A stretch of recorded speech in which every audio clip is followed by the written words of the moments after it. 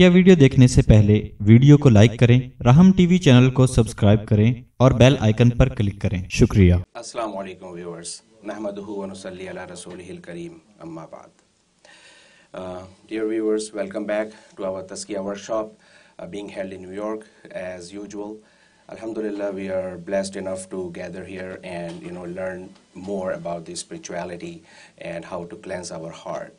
So today my topic will revolve around the wisdom and virtues of reciting Quran Majid, which plays a very, very important role in attaining a spirituality.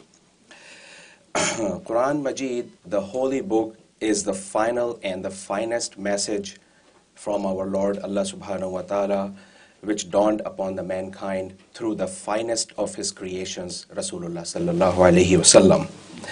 And it will remain in force, in active status till the day of resurrection. Quran Majid, the Holy Quran, the glorious Quran, describes itself as Ummul Kitab. It is the mother book. It embodies all other holy books that preceded it. For example, the holy book of Torah, Psalms, the Gospel, and the scrolls of Ibrahim and Musa alayhi salam, Sofi Ibrahim wa Musa. All these, the message of all those beautiful books are contained in this Holy Quran. Some of the miracles of the Holy Quran which have to be highlighted. One of them is that it is inimitable.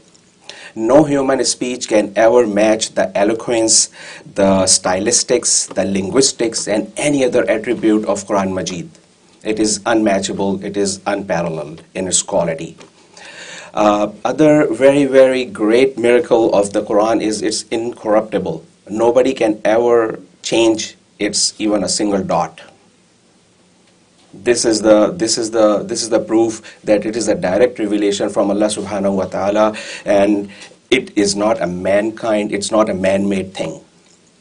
Never, the third point, the third miracle is that it is never tiring, it is never boring. People have spent their ages never complaining about it, being tired about it. They have never been tired of it. It's never a boring thing. Allah has removed that boredom and annuity from it. It is just refreshing every time you read and recite it. Other miracle is amazing, that its future predicting abilities are unmatched. The way it has predicted that future modes of transportations will come, how Allah will protect His Quran himself through different tests and trials, and also the rise and fall of empires. They are all very accurately predicted in this amazing revelation from Allah subhanahu wa ta'ala. So after discussing some of the miracles and the glory of Quran, I would go towards the virtues of reciting Quran Majid.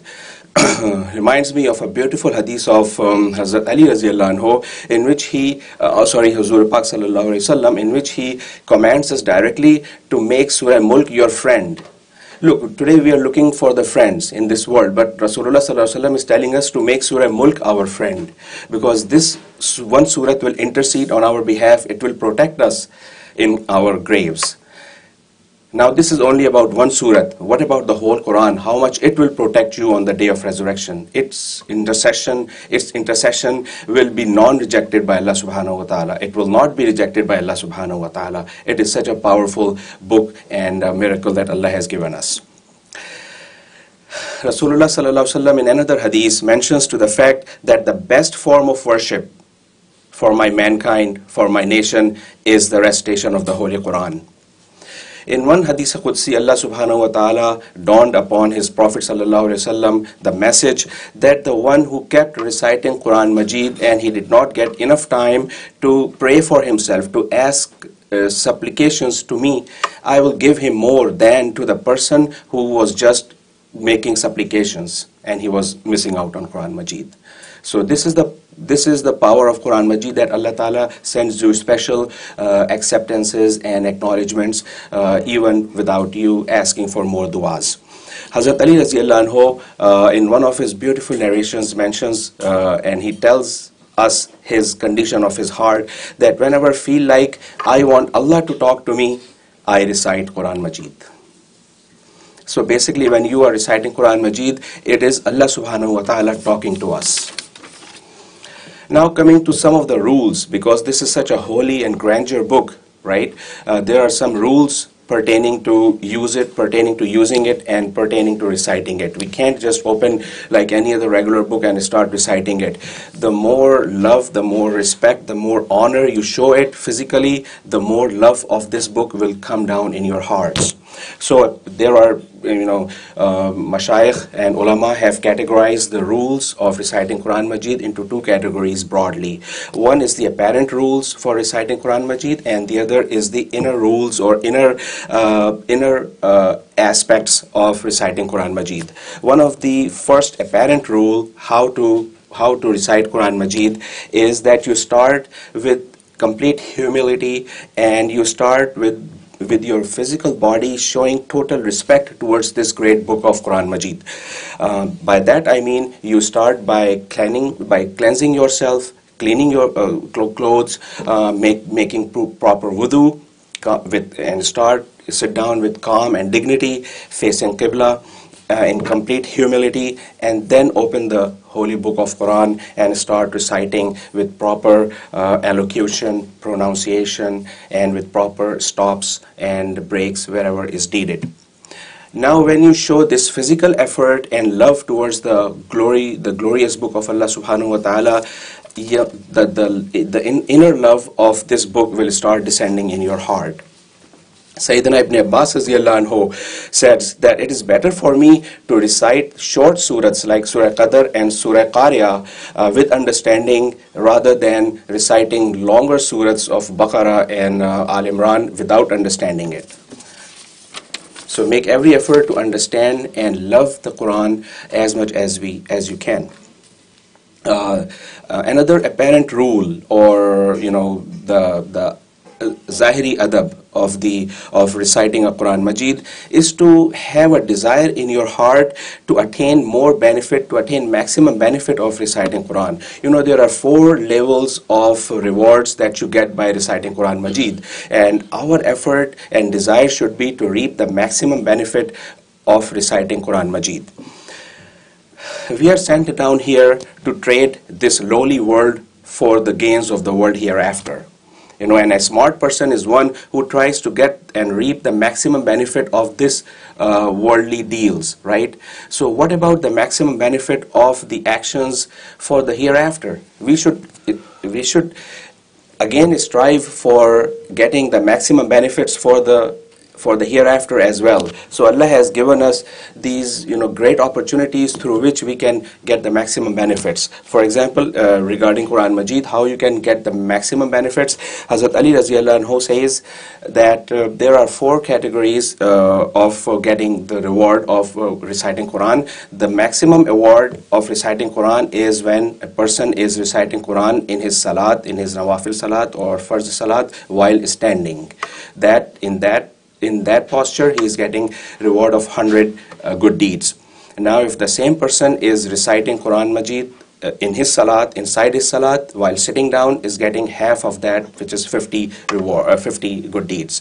And if a person is reciting Quran Majid outside his salat with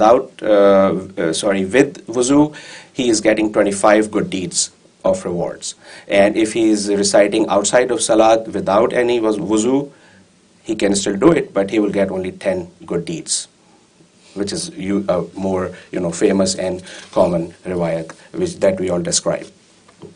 And thirdly, the other apparent rule of reciting Quran Majid is that you should be mindful and careful about the quantity and amount of recitation that you do. Try not to finish Quran Majid in less than 3 days. It is described as makruh, and it is not mustahab. It is not liked by Rasulullah sallallahu alaihi wasallam for any common person to finish Quran Majid in an amount of less than 3 days, because in that duration. If you try to rush yourself to finish Quran Majid in less than 3 days, you are prone to make mistakes and errors which can be fatal and which can land you in more trouble rather than getting the reward. So the minimum amount of time in which you can finish the Quran Majid is 3 days, and that is considered the highest level of doing it. The moderate level is to finish one Quran every week, and the lower level is considered as to finish one Quran in 1 month. Now coming to some of the inner aspects and inner etiquettes of reciting Quran Majid. You know, just like we have the glory and reverence of Allah subhanahu wa ta'ala in our hearts most of the time, and it only increases when we look at the creation of His entire universe. We look at the grandeur of the universe, we look at His throne, His seat, His pen, His tablet, and all other creations that Allah subhanahu wa ta'ala has created in this world, which we see or not see. We are bound and we can't help thinking about the one who has created all that. So imagine about the Quran that the Quran came out of the holy mouth of Allah subhanahu wa ta'ala Himself. What a glory and what a grandeur this holy book will carry with itself, which came out directly from Allah subhanahu wa ta'ala. Have that honor, respect and grandeur in your heart. That way you will be able to start loving Allah subhanahu wa ta'ala as well. So in order, so understand this, that whenever you have to touch Quran, you have to physically do some wuzu, you have to purify yourself and cleanse yourself. Similarly, if you have to allow your heart to be touched by Quran, you have to purify and cleanse your heart. You cannot touch Quran with dirty hands. Similarly, your heart cannot be touched when the heart is dirty. It has to be cleansed. It has to be cleansed of all the evil thoughts and evil behaviors that we are inculcating in ourselves. And once we get that moral elevation, then our heart will start to understand the deeper meanings of Quran Majid. Therefore, who has a corrupted heart and habits of ill manners will never be able to receive the deeper understanding of Quran Majid. And lastly, another very important etiquette is that if you have the understanding, if Allah has given you the understanding of the words and the meanings of Quran Majid, then don't rush towards reading more and more. You have to pay attention and understand every word before moving on. That's why Hazrat Ali Raziyallahu Anhu, the gateway of knowledge and wisdom, said in one of his Mubarak hadith that what good is reciting the Quran when you are not understanding it. He gives a very clear message to all of us that do not rush yourself to read more and more of the Quran without understanding it. May Allah subhanahu wa ta'ala give us the love and to understand Quran and act upon its orders. Wa akhiru da'wana.